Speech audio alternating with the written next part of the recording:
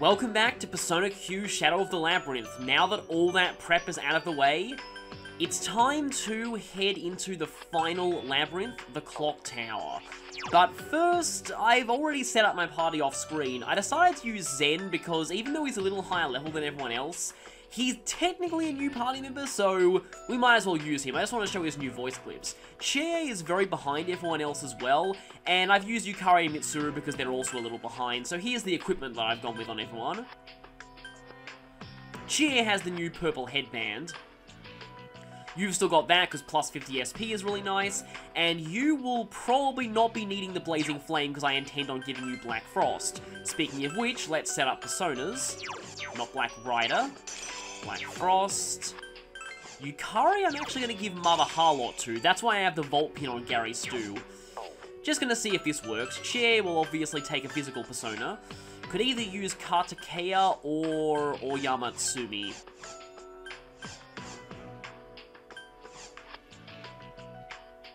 Yeah, the links are a bit better if you're faster, so I might as well go with Yamatsumi. And as for Gary Stu, I guess he'll take either Black Rider or Kartikeya. I kind of want to try out Kartikeya for a little bit, even though he's not the best with physical attacks. So, that should be everything we need to do.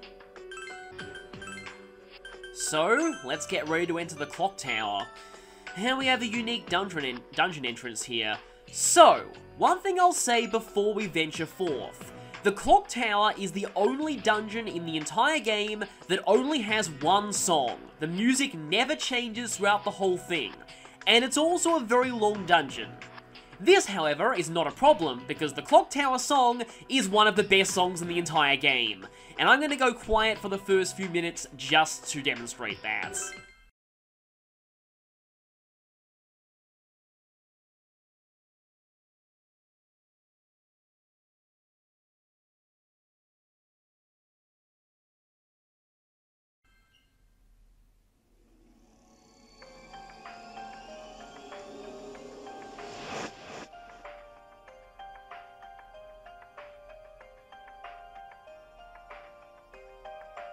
Talk about the stronghold of a real enemy. Doesn't look like it'll be an easy nut to crack. Yeah, it seems like there's an awful lot of floors. Just stay calm and be careful drawing your map as you go. It's probably safe to assume that the shadows are more powerful here. Can you handle it, Zen? It won't be a problem. I've gained the abilities Ray had been using until now. I'll cause no trouble. Huh? Don't tell me that's because of the power of love. It would be more accurate to say I've regained them. Ray's battle abilities were originally my powers. I already went over this earlier. She had the power to fight because I was with her, which means I was forcing her to fight. I've regained my memories as well as the power I lent her. I'll be able to fill Ray's role from now on. I'll make sure not to drag you down. So... just remember to not push yourself too hard. There's no shame in relying on one's companions. Yes, I understand. Thank you. That is a really cool looking door.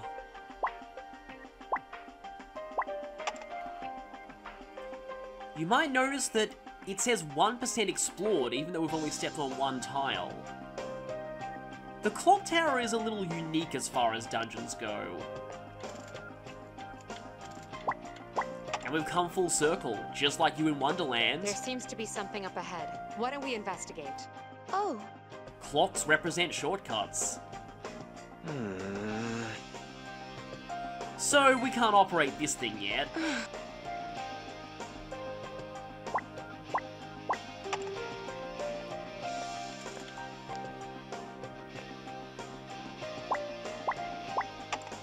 Let's go.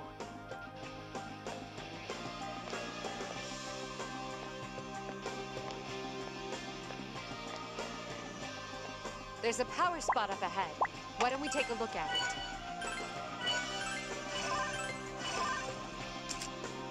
20% explored already? Yeah, something's going on here.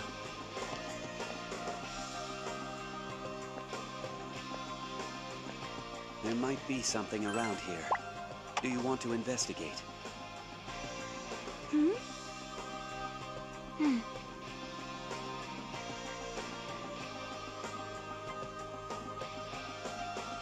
It worries me.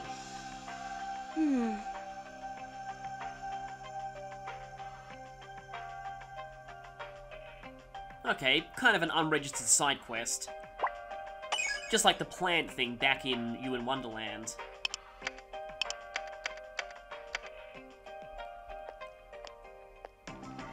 Yep, the song's not repeating yet.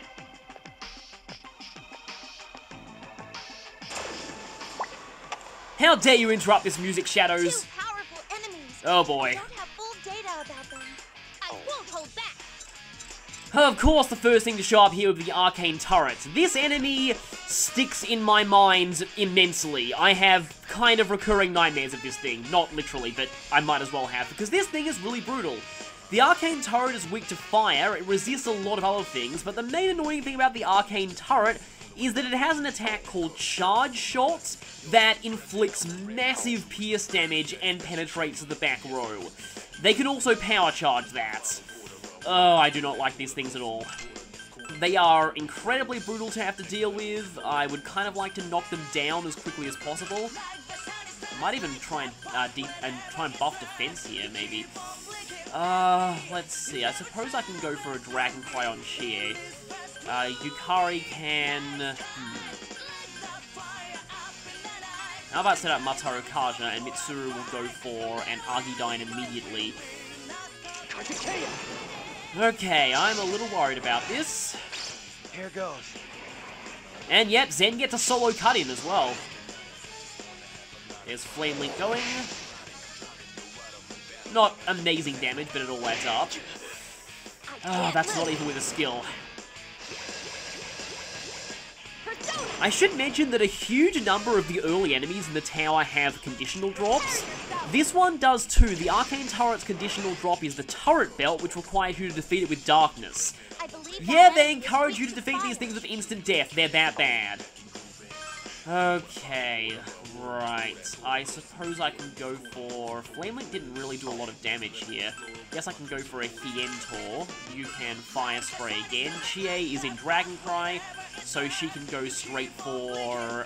probably not Myriad Arrows. Maybe, Brain Shake's not a bad idea. I'd like to pull one of these out of commission temporarily. And Mitsuru can continue to use her fire attack. Nice damage there. Here goes. Not really sure why I haven't used Chie that much. And I snapped that thing out of sleep pretty much immediately, but I did some pretty good damage. Come, Messiah. Okay, one's dead. And thankfully you didn't hit Gary Sue there. One enemy left. Give me your next command. I am really, really liking Healing Hand. That was a really good investment. As I said before, I didn't really consider that skill very much in my first playthrough. No attitude, right? And that was a pretty good shot. The true enemy is oneself. Just kidding. No conditional drops, though. Let's go. And we're already meeting the FOE of this labyrinth. The FOEs in this labyrinth are bigger and 8. Why is everything bigger and 8? Oh, it is because they are spiders now. That's another Trollfic reference. In this case, that fanfiction is deliberately terrible, but anyway.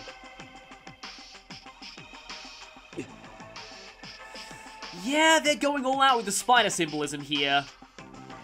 I suppose I'll talk about that maybe later. Now I'll just talk about... That's an FOE over there, right? We should be careful.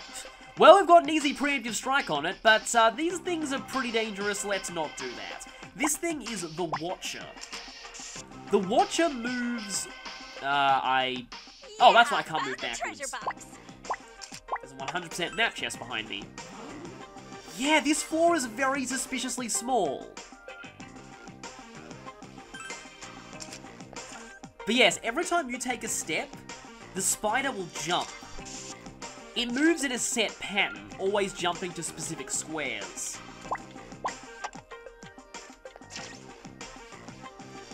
This one is just going in a rectangle shape, it seems. I should mention that thanks to Debilitate, we are probably able to kill this thing now. I'm still not going to do that. Yeah, see here, we've got to be careful, because we take one step, it's already poised to attack us. If you are anywhere in the middle of its jump path, it will get you. So, let's keep moving. So, like, for example, if I take one step forward, it'll get me... and another encounter. 3 powerful enemies. I'm missing data about them. I won't hold back. We have the Mind Dice. The Mind Dice is weak to Dark, but it has a conditional drop as well. If it's defeated with Fire, you get the Fire Ring Lump. I don't think I have any Dark attacks on this group, which is unfortunate. Because these things resist pretty much everything else. I guess I could go for a Decay Circle.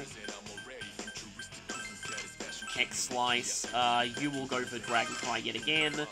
Yes, Yukari can set that up. And then maybe she can try and poison them. Or I can just go for Tentarafu here. Let's try it. What the? Only one of them bound. Take this! And yep, there's Solo Zen again. He still has Platinum Coin. Oh, yeah, I bought a few of those for the festival dudes and the other FOEs. And I'm running through them now. I'm liking having easy access to Mataru Kaja on my sub-personas. Here I go! I would appreciate a little bit more in Pure Reach, though. I haven't been passing down on it in a while. Leader, please wake up. You're defenseless. Yeah, unfortunately, we're not going to be seeing... And I don't want to do that. We're not really going to be seeing... Oh yeah, this is a piercing attack. We're not going to be hearing the main characters... I guess I can myriad arrows since a couple of them are panicked. The main character's sleep line, unless we're on the P4 route.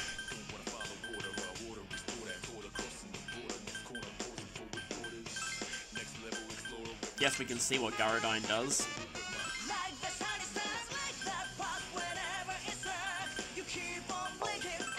I think Mitsuru's weapon still has a chance of instant death, so let's go with that. Now let's hope most of these don't end up hitting the back line.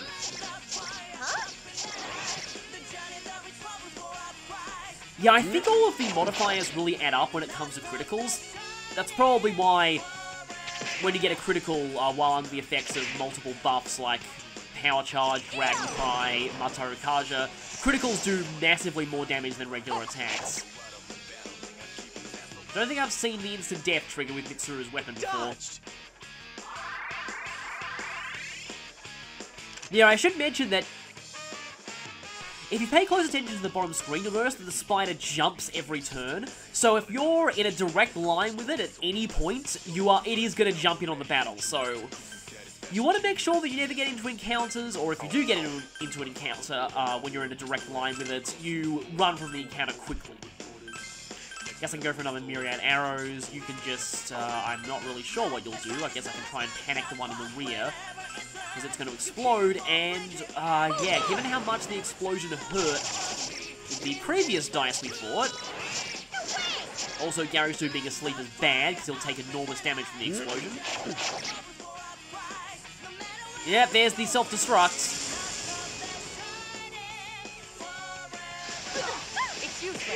Wow, that did way less damage than I thought, and I forgot that it actually damages the other enemies in the fight. The enemy was strong too. Okay, we're slowly approaching level 55 with everyone. I'm gonna try and get that at some point in the dungeon. Oh yeah, see here, don't take a step forward. I'm missing a tile. Yep, gotta get that floor completion. But that puts us in a good position to escape from the spider here. I think there's something over there. Let's go take a look. Yeah, these FOEs are very, very dangerous, by the way. They have multi-targeting instant death spells, they have binds, they have just about anything that can make an enemy brutal to fight. 3 powerful enemies. Another new enemy, Jotun of Power. Prepare to be executed! The Jotun of Power is weak to ice, so yes, it is going to prepare to be executed. Doesn't have a conditional drop, though. So, let's see what we can do here. Do you have every link except Ice Link, because of course. However, in the rear, we have some of those things. I'm going to set up a decay circle. If you can bind their physical attacks, that will really, really help. And you're going to go straight for Dragon Cry, and Yukari will... I don't want to Salome's Kiss one of the tanks, but no, let's Mato Kaja, and let's go for... I can either go for Icy Paradise or Tentara. I'll go for Icy Paradise for now, because I might be Strength Binding some of them. What the? And we didn't get the Strength Bind. Here goes.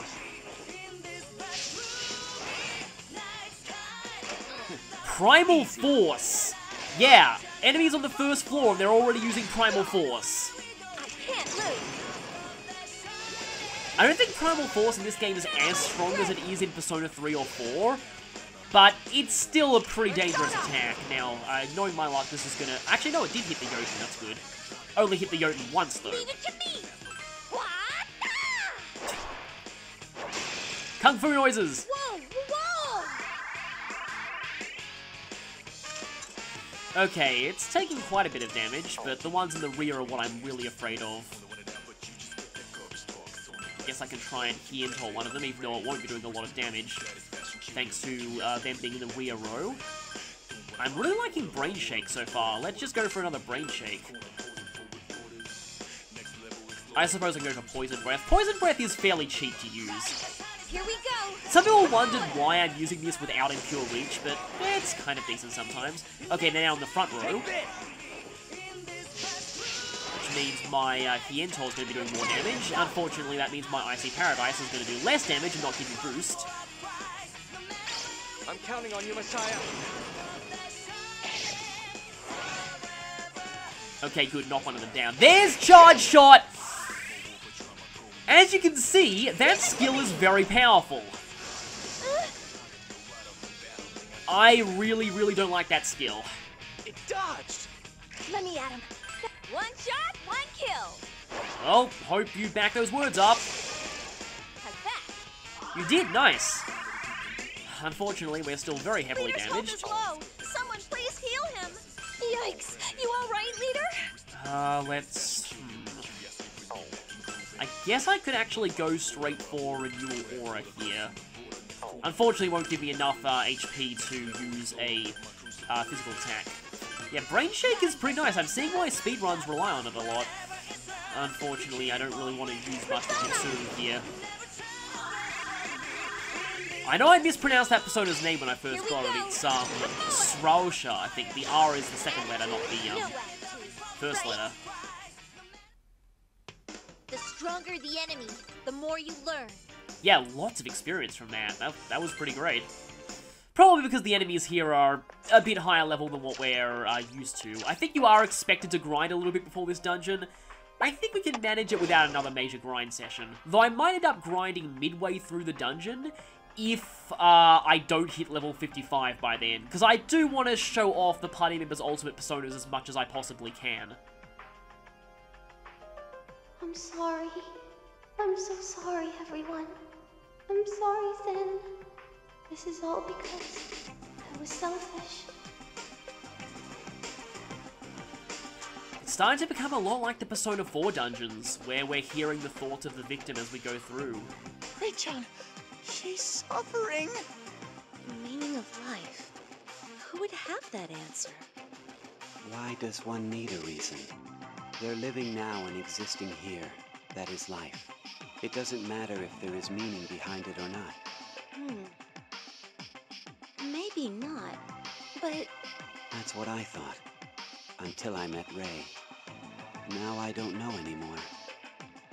It's not a matter of whether the meaning exists or not. The search for meaning is universal regardless. The search for meaning? You seek some justification for your existence?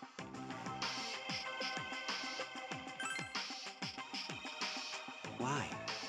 You're already alive. You don't need any justification for that. That's not what living's about. We're not talking about the natural order like a heart beating. Akihiko. The word living would always give me an image of myself standing alone, no matter how hurt I might be. But lately, I've started thinking about it in a different way.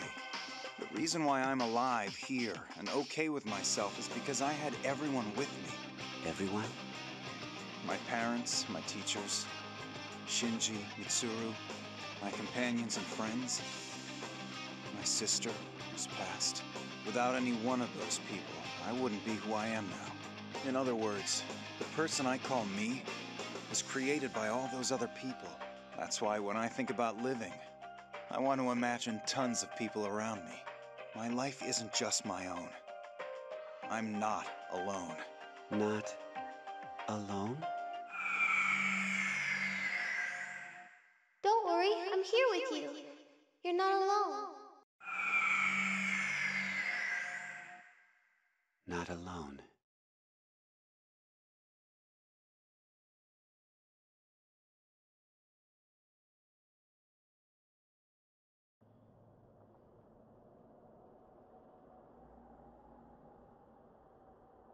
The time has come. The time for you all to carry out your duties.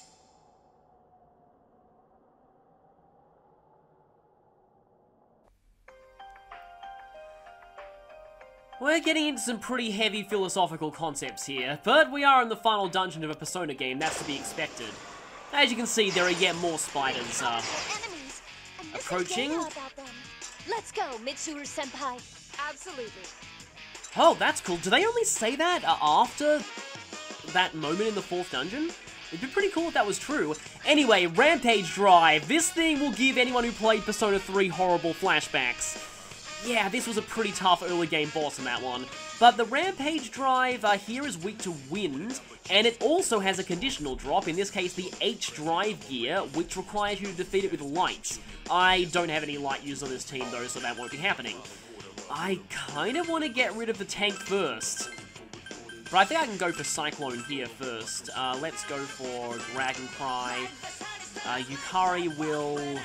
I like this Mataru Kaja setup, and Mitsuru, I think I'll actually have her attempt to panic everything. Come, Messiah. Here goes. I guess I can just say one thing now that we're in the final dungeon, although we're going to be here for a while. This is a very, very long dungeon. Like all the dungeons in this game, but this one even more so. Leave it to me. But a while back, I listened to the Dancing in the Moonlight remix of Light the Fire Up in the Night, which is really great, by the way. And part of me wanted to do some editing magic to replace the battle theme in this dungeon, like, in all battles, with that song. How's your health? We can't afford for our leader to fall. But in practice, I don't think that would really, you know, be practical to do. It would require me to... No, I like to switch off the battle music every time the encounter meter was read, and otherwise I have to mute the video, and thus we wouldn't get any voice clips during battle, and yeah, that would probably be too much effort. But anyway, it was a thought that I had at least. Guess you can Garudyne one of them. And Mitsuru can... Guess you can Archidyne that thing. Because its charge shots are not going to be any less dangerous even from the back row. My turn now. I used the wrong move! I was supposed to use Life Goblet, when instead I used Guiding Sword. Hopefully that doesn't come back to bite me. At least that thing is going for... Yeah, it can sometimes attack twice per turn as well. Well, at least Yukari is boosted, which means she can get a free... she can freely use Mediarama first next turn. Okay, so I guess Zen is free to do something else this turn. He can just go for the Cyclone on the front row. Chie, thankfully, has just enough to use Brain Shake again, and you are going to go for Mediarama, you're going to go for Archidyne. Here we go. Come on. Wow, really nice damage there.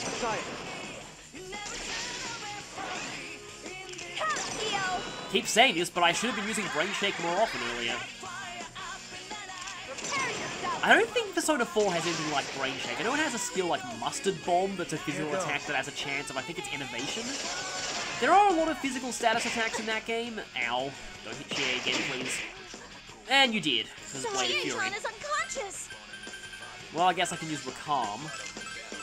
And Cyclone again. I'm not going to go for Garodine with you, because unfortunately that would really blow out your SP, and we're still not quite done with this floor yet, as you can probably tell. Actually, let's just go for Megado.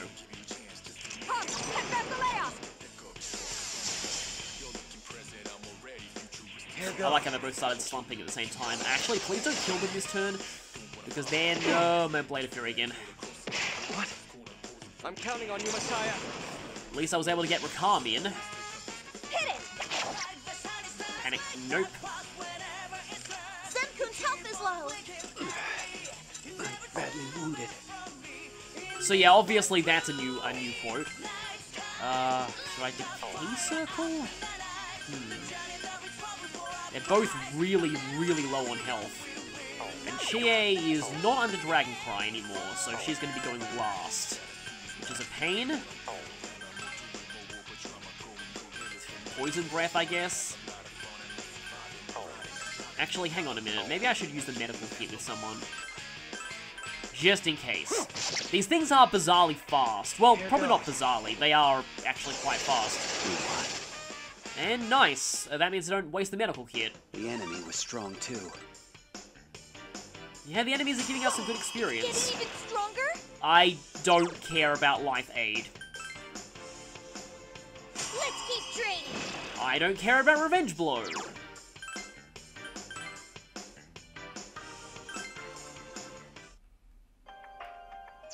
I do care about healing myself, though.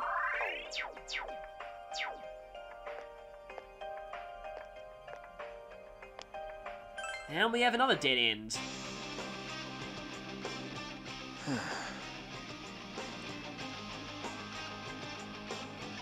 Yes, there will be a puzzle gimmick later on. Woo!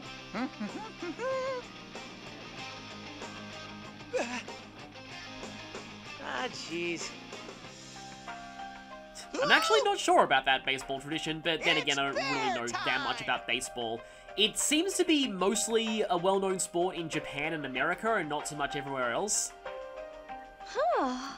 Australia has cricket, rugby, and AFL as a sport it tends to focus on more. Da da da da. And we get a side quest out of that. Also, I kind of talked over Junpei character development, which is a little annoying. Speaking of character development, you might have noticed that in that previous voice cutscene, Akihiko bizarrely returned to his non-flanderized self. Is it filet mignon? Speaking of flanderization, I still don't think Chie's flanderization is that bad, but 3 enemies. I kind of see They're that. powerful. We meet again, Dice Ring. That was dangerous. I'm glad everyone is safe. I've succeeded in bettering myself. And so Hex Slice upgrades to Soul Slice. Unfortunately, we have to wait until level 63 for King card, which, well, that means his elemental attack's going to be pretty bad for most of this dungeon. If I'm remembering correctly, yes, this treasure box is special. Copper. Yep, Elizabeth's up to her old tricks again. She wants some way to relieve her boredom, so I'm gonna make a note here. Copper. And let's go. Not a lot left to this floor. Let's get going. That's an FOE over there, right? We should be careful. But there are more Spiderses. Hi, Spiderses. Also, yeah, I can't do anything. I have to go back through the door. Forward.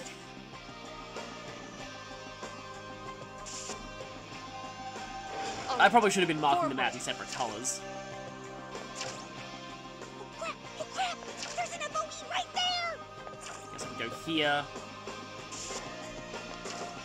These rooms can be a little awkward to explore just because of the Spiderses, and this is a dead end.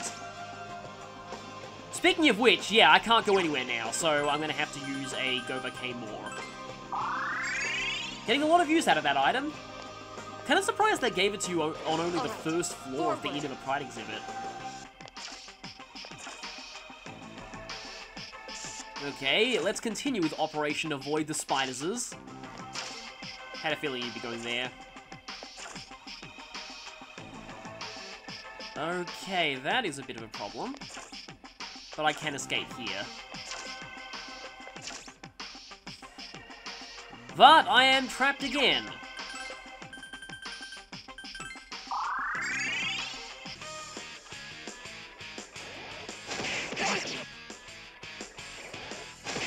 Sorry. Double charge shot. Yeah, that's the thing that I really hate about these enemies. Mitsuru-senpai is unconscious! Mitsuru-senpai, are you okay? There are shadows like that here? Yikes! Let's go. That's an FOE over there, right? We should be careful.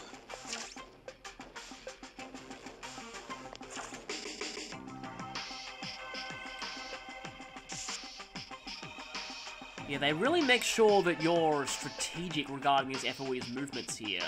So I can't go up now. And now I have to go here. You're gonna go down. Yeah, you sort of have to plan ahead.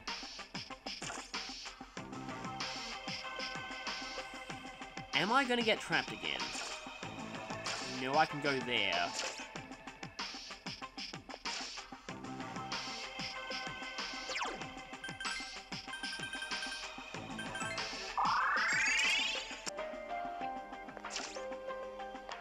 Continue to go down here. At least there's space there. There's something about that ball. And we should be mostly through. I think there are some. Yeah, there are definitely some spaces up there I haven't stepped on yet. But there are the stairs. Must step on all tiles. A treasure box. Kaiser armor. Okay, then let's see how good that is. It's worse than the Dragon Scale, but it increases SP. And it is gender neutral, so that'll be pretty good for Yukari. 98%. There we go! You all know this floor perfectly well by now. So, as you can probably tell, the gimmick of the clock tower is lots of floors, but each individual floor is very small. I feel like that's a nice change of pace given how enormous the floors were towards the end of the Inn of a Pride exhibit. So it gives you some time to kind of catch your breath and just sort of get your bearings after all that. Let's go. Like I said, I like it. Yeah! It also means lots of 100% map completion chests to obtain. For this one we get Scratched Lens, which is yet another item that unlocks something to buy at Theodore's rather than gives us a new item outright. Hi there, Spiderses. I see you. I see what your brethren tried to do to me. Oh. I should mention you might want to buy some Vanish Balls going into this place because getting caught by a spider is very bad. They're not quite Festival Dudes levels of you pretty much instantly die, but they can kill you very easily. So I believe this is for the Scratched Lens. And with that we can buy Analysis Scope.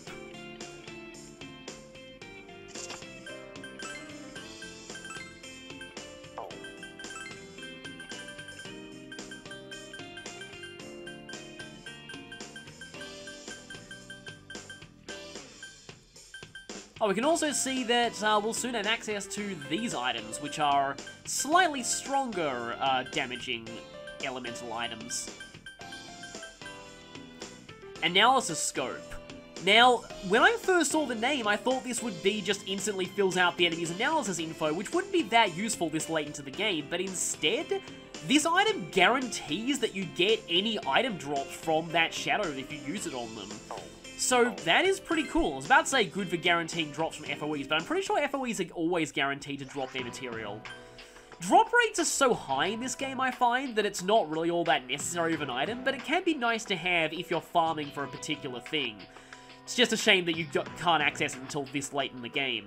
But anyway, it seems a bit weird to end it here when we only explored one very small floor, but we did have a couple of major cutscenes and we got introduced to a lot of enemies. Next time I'll be heading to the Clock Tower 2nd floor, where we'll meet one of the strongest FOEs in the game, and one that some of you watching might be familiar with already. See you then.